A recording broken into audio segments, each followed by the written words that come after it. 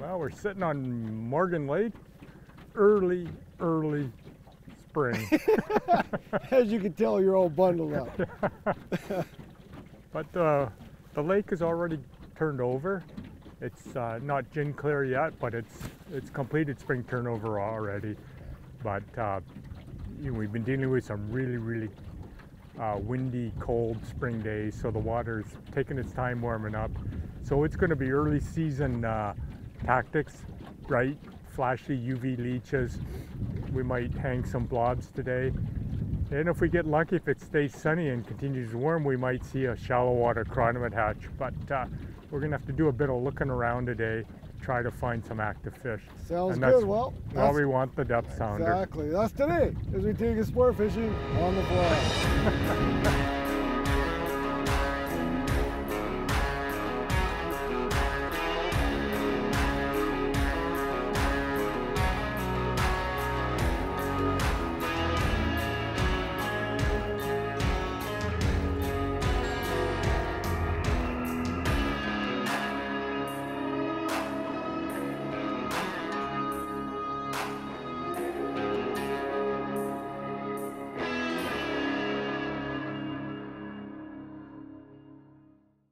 Sport Fishing on the Fly is brought to you by Maui Jim Sunglasses, First Tellurium Corp., the future of mining, and Hardy Rods and Reels.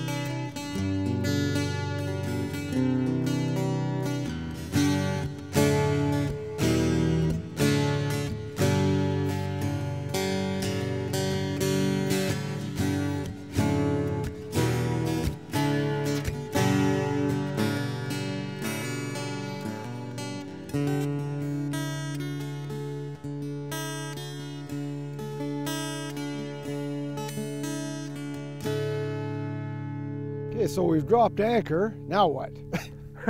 Well, I cruised over an area, a flat that's 14 to 16 feet in depth, and I marked a couple fish. So there's fish in front of the boat here. We got the wind behind us, so we can get a nice drift through here and see if we can get them to wake up. Yeah, nothing hatching. We haven't seen any chronomids are coming off. So what tactic? Leech, shrimp? Leeches and blobs. Leeches and blobs are always great early spring patterns to try. And that's the beauty of having two of us in the boat. We can keep switching back and forth, trying different colors of leeches, and then obviously different colors of blobs, because we've got a bright sunny day right now and we don't know what those colors of blobs look like when they're hanging down 12, 13 feet. So that's why we have to experiment. Yeah, well, I'm starting with cotton candy. I don't want to do that, so I'm putting a leech on. Right on.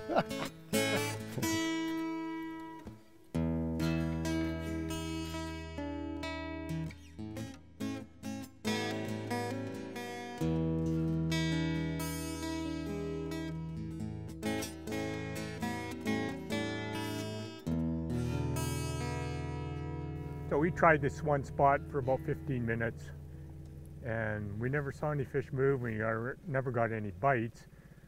So because there's no hatches going on, you got to move. And so we're just stop, make 15-minute try and then move on to another spot, try different depths and use the sounder to try to locate some fish. So it's all about trying to find some active feeding fish even though there's no hatches.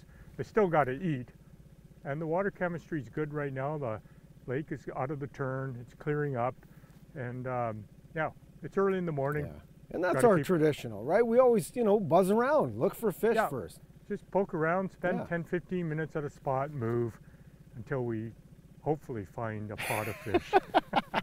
Hopefully.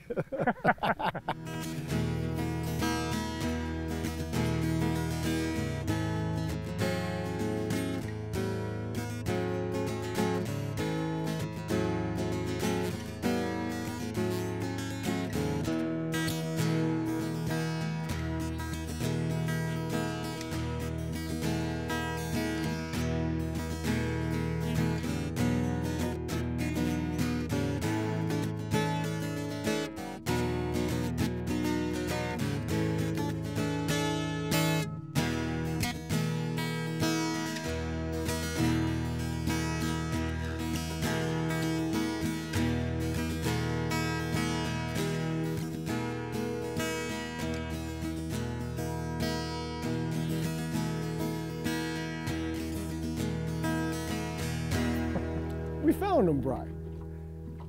Well, you caught a fish, John. Yeah. It's our first fish this morning. And the wind is up and it's cold. But we better do a throat sample on this guy and have a quick look. And I got that guy on the baby damsel.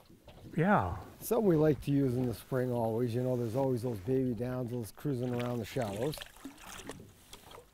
See what he's feeding on. You know, we're anchored in 13 feet, fishing. I'm down about 9 feet, 9 to 10. Oh, flies out. Got the little Chandler damsel on there. Your damsel, Brian. We'll see what. So, have a quick look. Lots of decent fish, eh? It's a decent fish, yeah. Oh, he's got something in there. It's got something in him. Yeah. I know the water's cold, so you can just let him go. And we'll just let him get out of here if he wants to. Oh, yeah. That's a nice fish. Yeah. And okay, see what he's got, Brian. I'll bet it's full of zooplankton. Oh, is that right? Is that what it looked like? Oh. Oh. Mayfly nymphs. Mayfly nymphs. And there could be some damsels in there too. Mays and juvenile damsels. Ah. And a bit of Daphnia. Okay. So you got them on a baby damsel. Yeah. Perfect. Okay. Well, we got and Mayfly nymphs. Yeah. So cool. At least they're feeding. Yeah. That water's cold. It's cold. It's cold out here. Okay. Well, we'll keep trying. Get the next one out. We can start filming a bit. Yep. Right on. Do. Yeah. Well, we pumped that fish you caught, and it had baby damsels in it. And then you saw a big one move like halfway to shore. It's only 5 feet deep, so I shortened up to 4 feet and flipped it in. That's probably the fish that moved. And I bet you they're moving in there. But at least they're feeding on insects. Yeah. Even despite the cold weather. So I'm sure this guy has got damsels and baby mayflies in it as well. And why is that? Like, why is it, the baby damsels so early in the year? Because there's another crop of them coming, so they're available. And these fish are rooting around in the weeds, and that's what they're finding. Ah. So, they're hugging close to the bottom, and they're not too active. Yeah. But that's a pretty good food source when you've got shoals that are covered in a lot of vegetation. It's mayfly nymphs and damselfly nymphs. Yeah, it's small. Like, and the juvenile ones, they eat them. They got to hunt them down, but they find them. Well, let's see this guy. This looks like a nice fish, right? Decent size.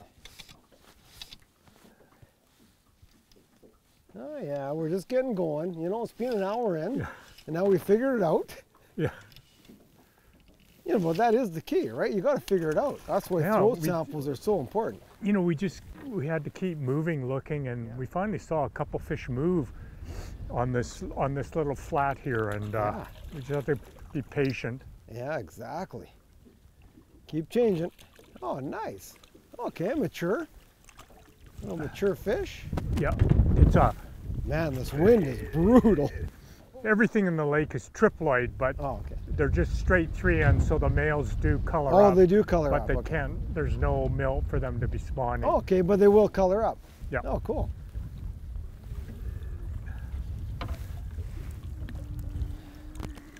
So there's a, something to look at when you got triploid fish. They will get dark. Yeah. And that's a lot of guys think they stay chrome, but they don't. They all mature. The females do, but the males do color up. The males will color up. This is a blackwater. This is a triploid blackwater. Oh, okay.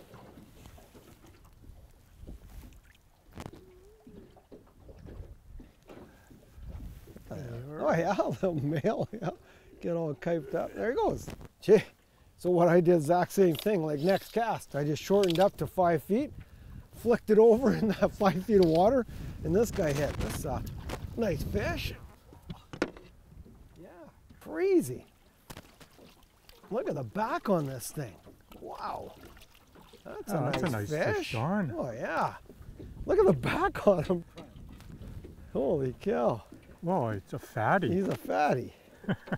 Gee, he's not very long, but he is thick. And there's the fly. So, Where is it? Oh, did it come out? Go ahead and get your hands wet. Yeah, there.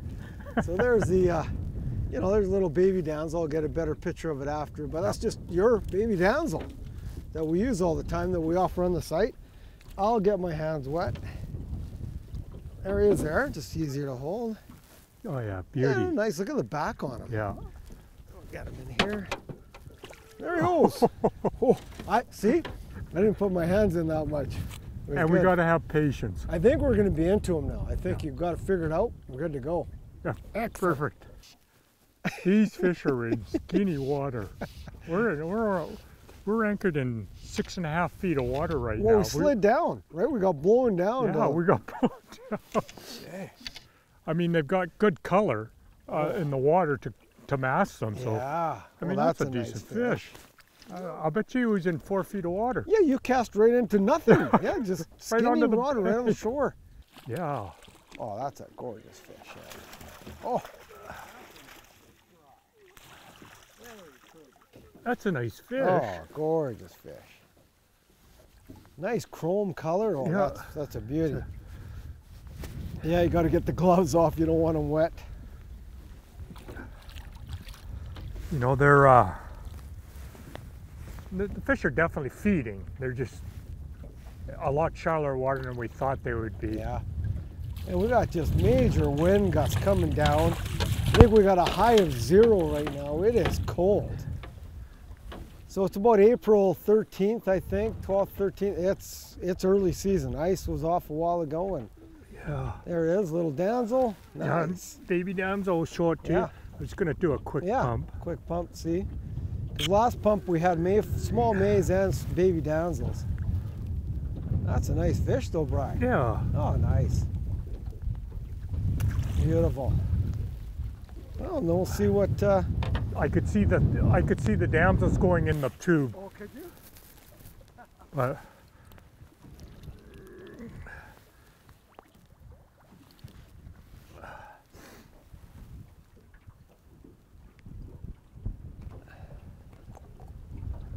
Oh, yeah.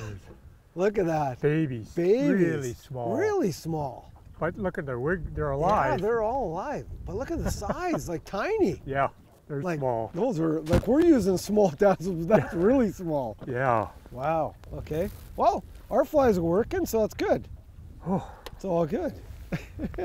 Oh. Let's get some more. I don't, it's cold, man, it's cold. Just when I was having lunch, had a snack, threw it in there. Oh, nice This and guy- silver. Oh, it's beautiful fish. But just crazy. You know, we've used everything in the spring before, but having the baby damsels, it's so much fun. You know, it's something we use in the spring and the fall. Like we notice a lot of times when you got that vegetation decaying, you know, in the winter, tons of free swimming damsels, but they're usually a little bigger. But the damsels here are small, still good though. And they were tiny. Okay. Oh. It is cold. It is windy. Conditions are brutal, but we're still able to catch fish. Look at this little guy. There's damsel right in the top lip. There's damsel there. It's out. Yeah, little babe damsel. Same one we showed you before. Yeah. But oh. I'll hold them up. I'll sacrifice. Gee, they're sure fat in here. Welcome to spring. Oh, my nose is running. I got the sniffles. There he is there. Beautiful. Yeah, just a nice, healthy rainbow. There he goes. Oh, yeah. Gone. Well, we're into them, Bri. I mean, I think they just started feeding. We've been out here for about a couple hours now. We're just getting into, you know, probably 11:30. They're cranking up and they're in shallow water. So we've been working the deeper stuff earlier, nothing. Got into 4 or 5 feet, happening. Right on. Awesome. Baby damsels.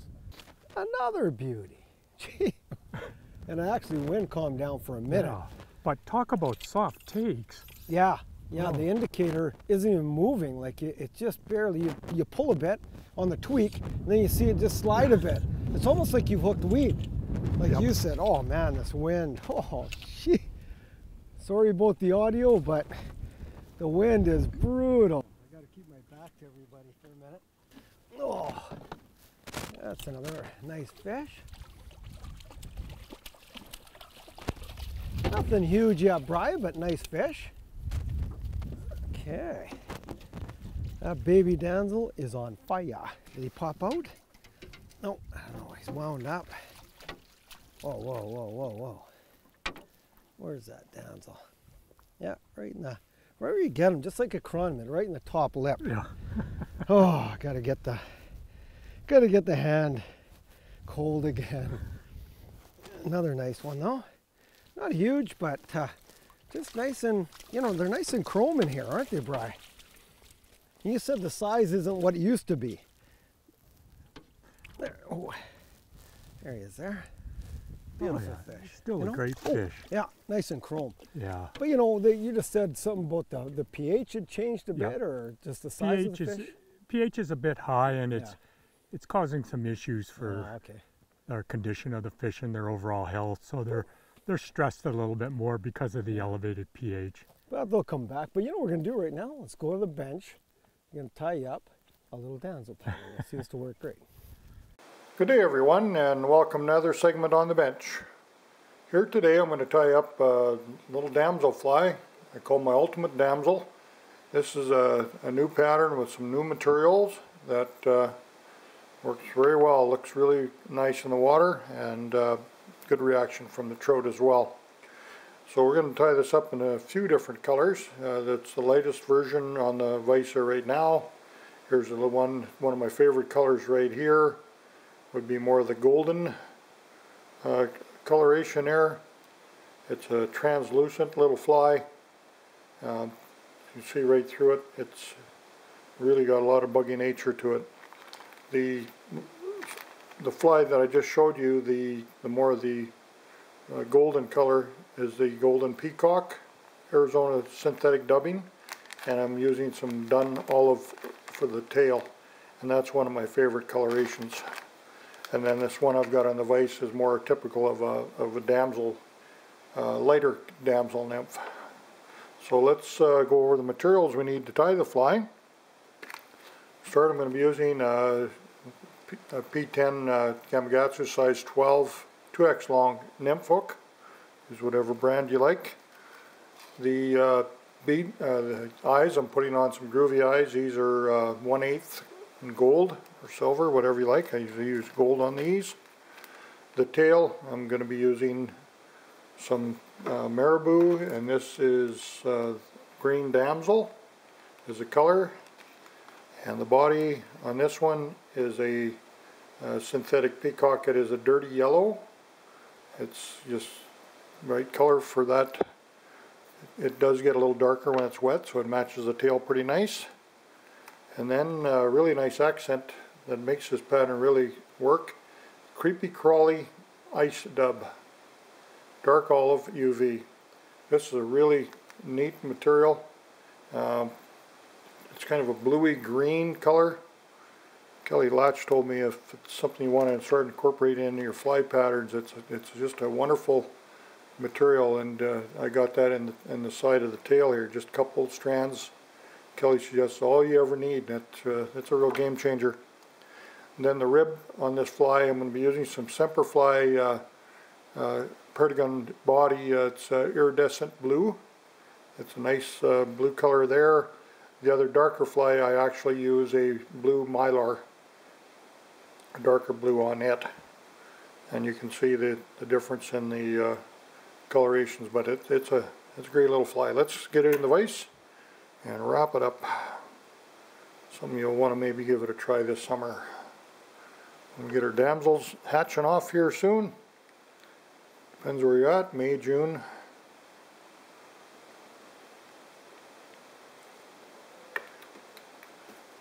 I've tied a lot of my damsels over the years basically with mono eyes or maybe a bead chain eye.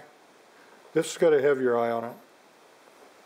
You know, Dale has informed me that they've been using damsel for the last couple of years, great success, that have got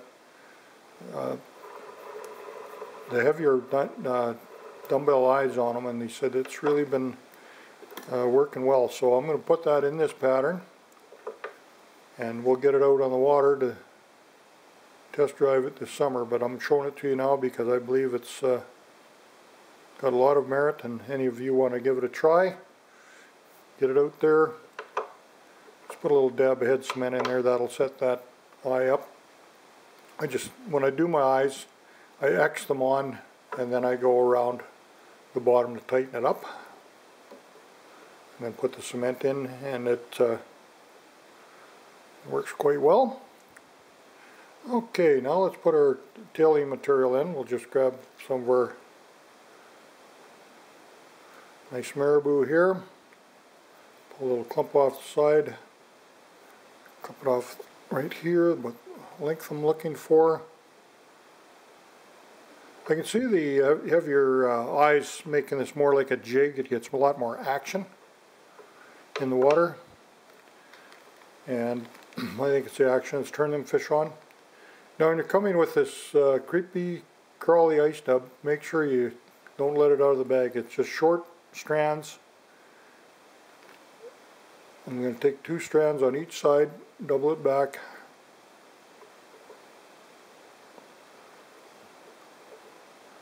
A little bit of, and it looks blue on here, it really does, and it's actually dark olive. When it gets in the water, it changes the coloration. It's kind of a blue-green, and that's a good color on damsel nymphs for sure. And then we'll come in with our, this is 1/69 inch translucent blue. This comes from Semperfli people, and it's a great product. Throw a 1/2 inch in there.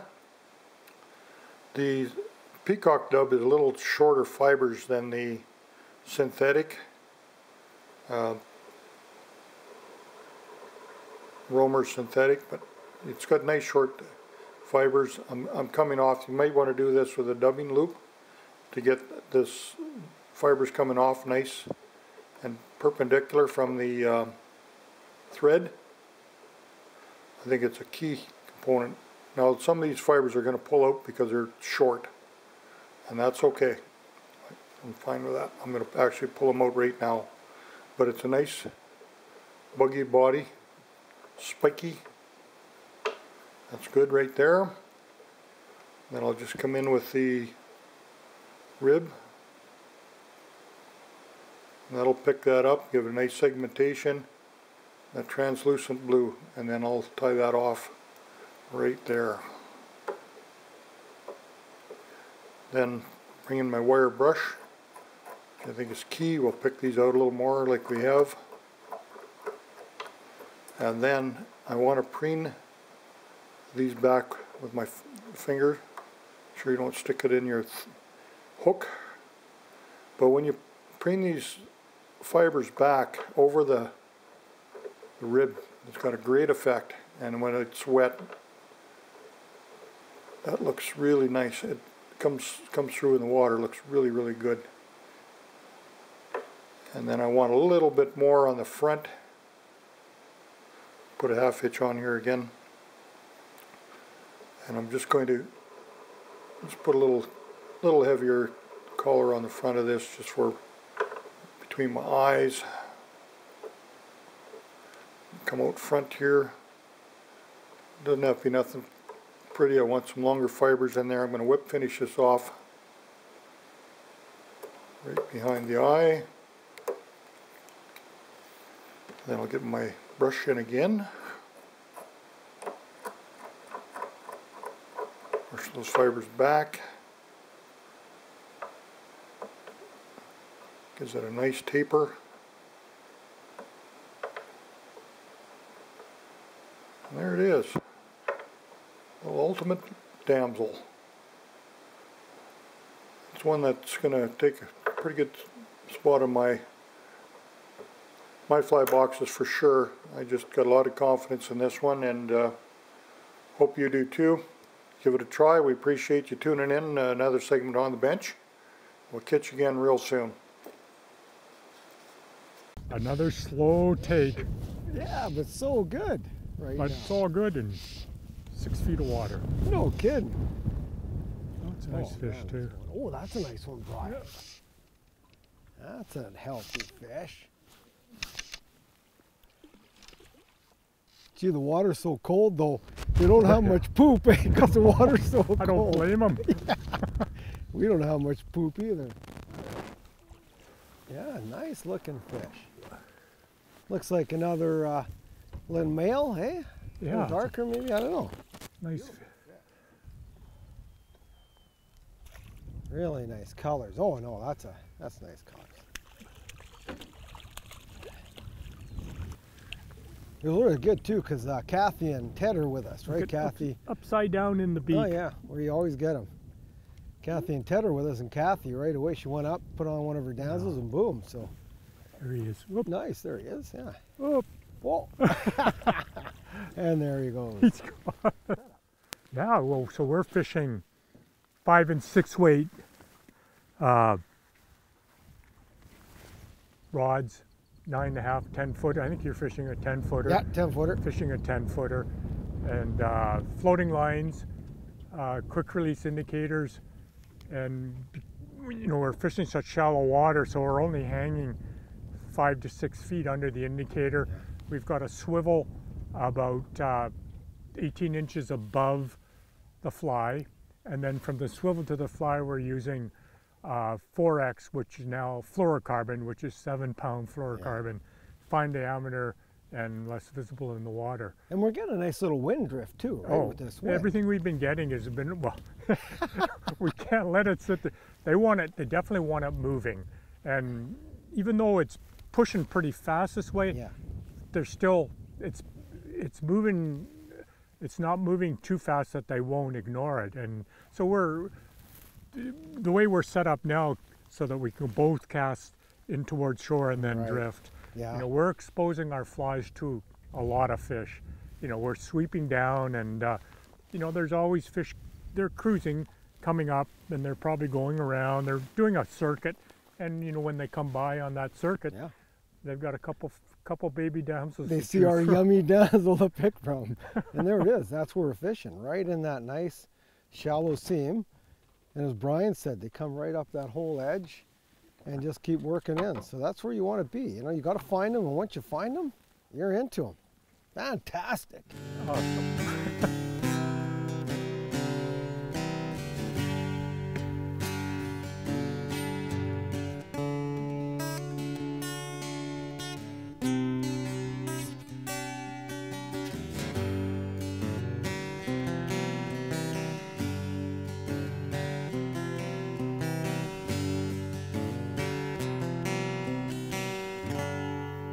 So we've seen immature Mayfly nymphs and immature Damselfly nymphs in every throat sample that we've done today, but we neither of us have tried a Mayfly nymph. So I've got a little bead-headed pheasant-tail nymph. I'm going to put on. They might eat it. They're eating the immature ones. Yeah. So I got to tie it on a small jig hook, but it's got a little bit of flash to it, and I think it'd be a good choice. He ate the May, Brian. Second cast. Nice. Uh-oh. Uh-oh. He hung me up. Oh, no. I see your bobber. Can you Oh, he's dig still there. Yeah, he's still there. Oh. I What got is he, on a weed? All right, so we give him slack. Yeah. Maybe Is that the trick? Give him a little slack? he'll swim out. Gee, this wind is crazy wind. Bad. Get out, no? Oh, I can feel the vegetation down there. Oh, I'm bringing up something. Oh, big. Oh, you got. Oh, Oh, there he is. There he is. On the big clump of weed. Oh. Holy cow. So that's just leftover vegetation from last year, Brian? That's crazy. Gee.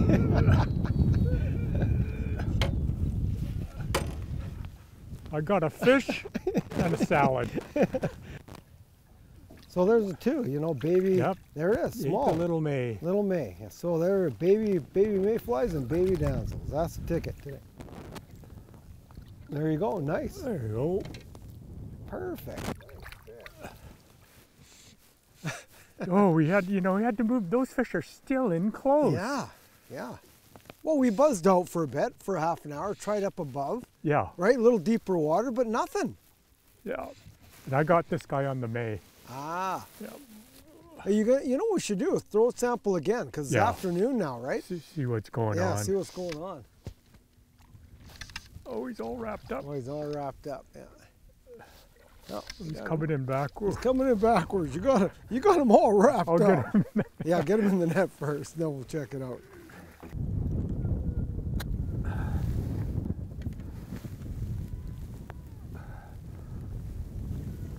There we go. All right, he's definitely got something in him.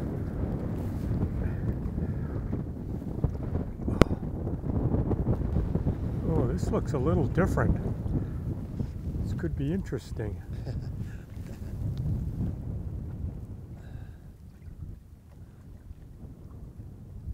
He's got chironomids, Don. No. Yeah.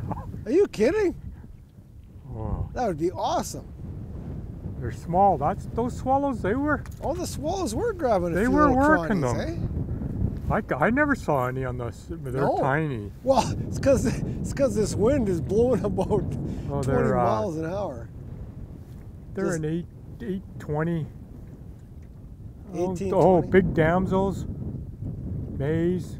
There's a Chiabris pupa in there. There's a whole, but there's some bigger damsels in there. Cool. But there's definitely chironomids. There's bloodworms. There's mays. All right. Well. Everything. Everything. That's cool. Good.